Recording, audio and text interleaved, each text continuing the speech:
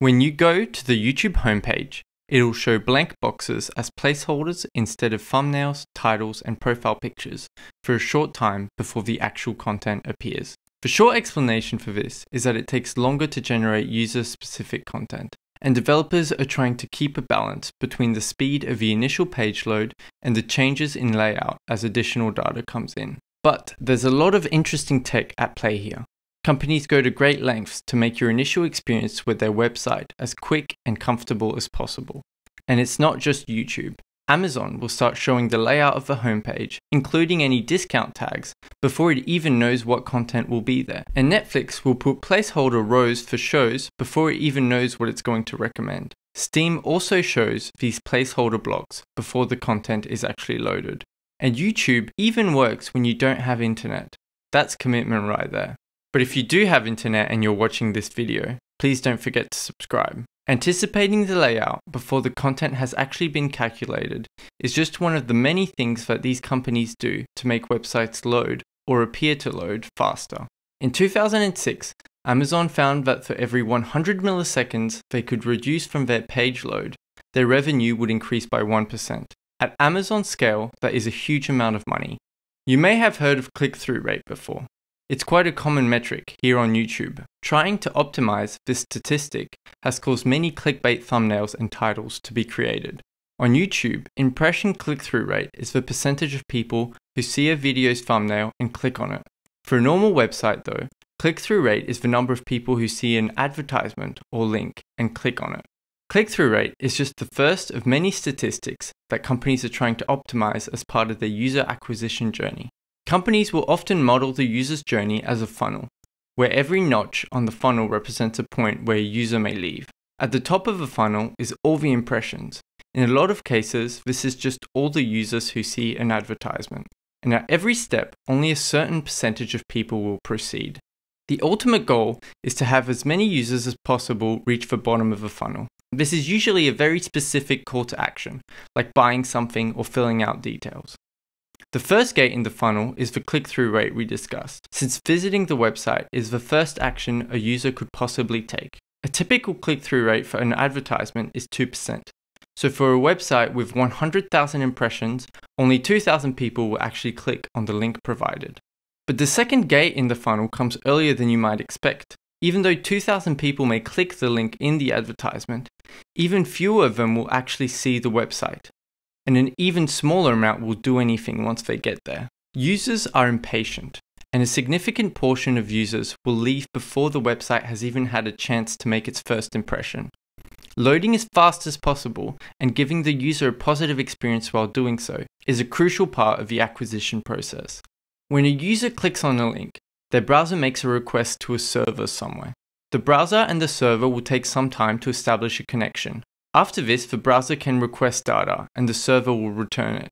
Usually, the server will return a mix of HTML, CSS, and JavaScript files. HTML is a markup language that defines the layout of the website. Sometimes you may have experienced a caching issue when loading a website, and you may have seen a page without any styling. This page is what HTML defines. CSS defines the styling of all the components in the HTML file. This is what changes that boring template into something that's nicer to look at. JavaScript lets developers add logic to their website. It's more complicated and slower than HTML and CSS, but it is much more powerful. HTML and CSS are declarative, meaning they tell the browser what is there, and the browser displays it. There is no additional calculations needed. JavaScript tells the browser how to do something, and the browser must execute those steps itself. This is why JavaScript is slower. For the initial page load, pure HTML and CSS will be faster than JavaScript. A lot of websites require complex logic, so developers often use frameworks to create entire websites using only JavaScript. These websites will send what is essentially a blank HTML file that fetches a JavaScript file. The JavaScript code will execute to populate the website components as necessary. Technically, the website is already loaded when the first HTML file is received, but all the user will see is a blank page until the JavaScript code is fetched and run to display all the required data. Sometimes it can be more meaningful to measure how long it takes for the content to be rendered, including any JavaScript that needs to be executed. The connection between the browser and the server works using packets to send information, but developers can also use this to their advantage. The initial connection that's established between the server and browser takes 3 packets, but it has some room to spare. If a website is less than 14 kilobytes, the entire website can be sent during the connection phase, removing the need for an additional request before the page is loaded. Using this technique, developers can send a very basic page as quickly as possible, and further requests can be used to populate the rest of the data. 14 kilobytes is not a lot of space. A common technique to reduce the size of files sent by the server is minifying. This is usually done using a tool that reduces the size of files by removing redundant characters and using smaller variable names. These tools can also incorporate some language-specific techniques to save characters. While normal HTML, CSS, and JavaScript files are very human-readable, with clear variable names, spacing, and new lines, minified files are written with no spaces, all on one line, and with one-letter variable names. This makes them much more difficult to debug, but makes no difference for the browser who reads the files to display them. For example, a normal CSS file is normally written with one property per line, with spacing around colons. This makes it easier to read and maintain. But a minified CSS file will contain all properties on a single line, with no spaces. We can do this because the language uses semicolons to denote new lines. None of the languages used by the browser really care about white space. This can be taken a step further in JavaScript. JavaScript contains user-defined variables.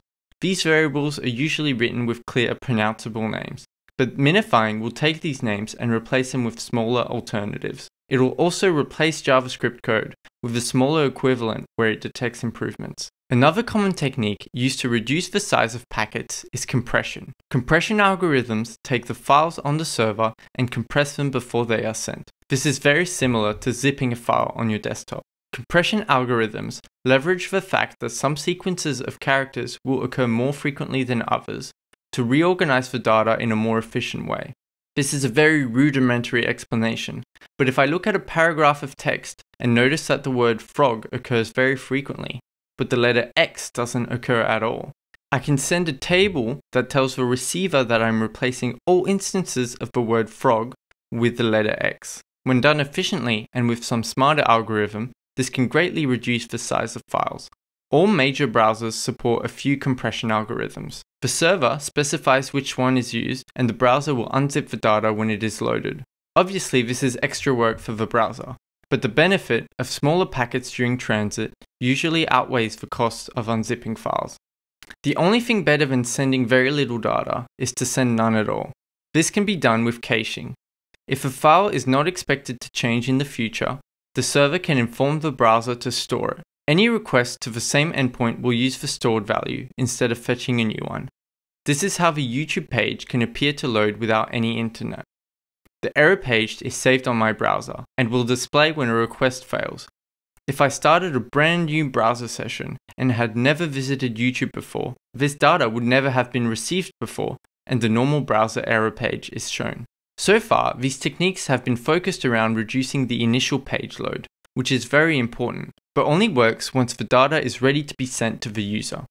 For static data, or data that is the same for everybody, the mentioned techniques alone can be used to achieve the desired loading speed. But websites often need to display user-specific content.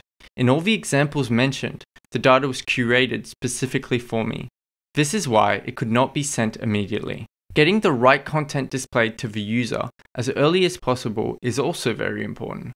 My YouTube homepage will be unique to me.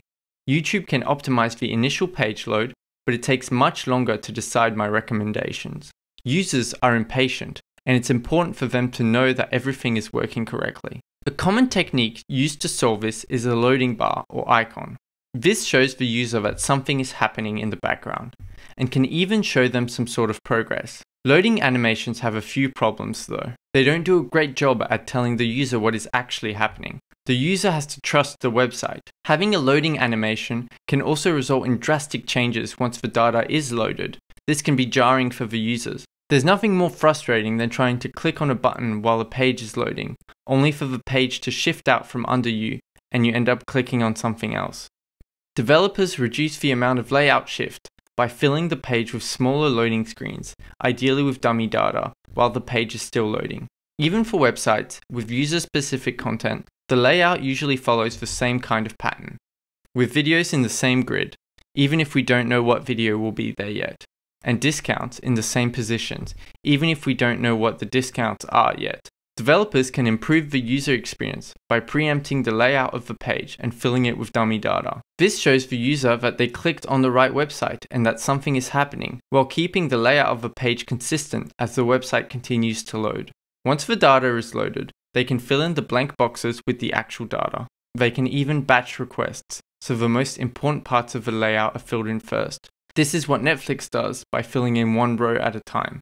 If a website knows the content layout ahead of time, it can move as much of the page as possible to be raw HTML and CSS, so that the server returns this data directly and the browser can start showing the page. In the background, the server will continue to fetch additional data specific to the user in question, but the page already appears to have loaded for the user. Once the data has been calculated, the browser can execute JavaScript code to fill in the data as necessary. This is all to create a more fluid experience for the user. These websites are trying their best to convince you to wait, hoping that you won't leave before it has a chance to show you your content. Thanks for watching. Please subscribe.